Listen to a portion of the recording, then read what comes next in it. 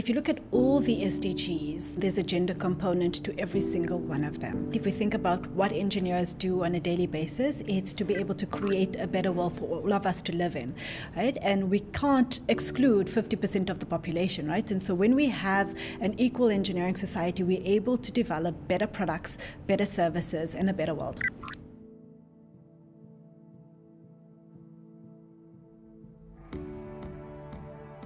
Engineers are problem solvers. You become an effective problem solver when you're experiencing the problem. We need to have rooms that are 50% and more female engineers. Why? Because women experience their challenges in different ways than men do. So it's very important to have women, communicating their challenges. We do need to have more female engineers at the design table to reduce the inequality of the worlds that we live in, because engineers create our worlds.